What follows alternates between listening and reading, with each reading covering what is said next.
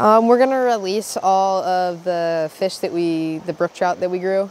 I think it's gonna be a fun day. This is a continuation of a project we started earlier this year called our Flyology Project, where we learned a kind of ecology along with the fly fishing techniques, how to tie flies. And then part of this project, we raised brook trout. So we did the Trout in the Classroom program through Trout Unlimited. This is from a grant that we got from the Virginia Department of Wildlife. So we started raising the fish around October, so now that it's time to release them. We actually have, we think, around 100 fish that we were able to raise that all made it, which is more than we expected. And then just tip it until the water starts to flow out. We released them. We poured the bucket in, and some of them did not want to leave because it's probably a lot colder than the environment that they're used to, because they're used to a nice tank with the exact perfect conditions.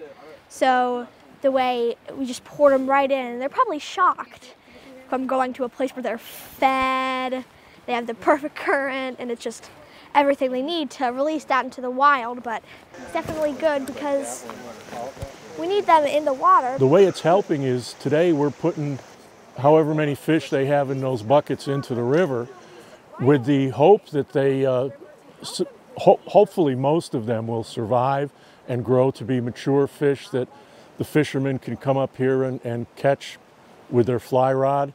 And then we would really like long-term to establish a what we call a holdover population, where the fish survive the winter and they spawn and they make more fish, so we don't have to keep stocking all the time. We need to first off know how to keep the environment clean, and to maybe teach others about keeping the environment clean.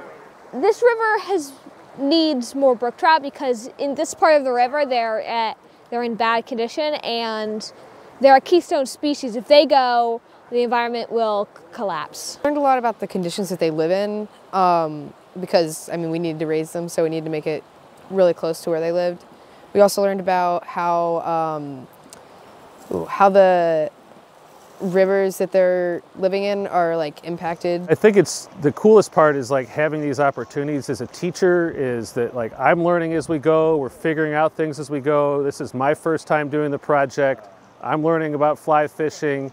I'm learning how to raise brook trout, and it's kind of like when we troubleshoot, it's not just I tell them that something I've known, but it's we look it up together and we're figure it out. And I think just that, learning that part of it, or how to figure things out that we don't actually know the answer to, is a really great experience for all of us. I guess that's kind of what the whole school is about, is learning in different ways.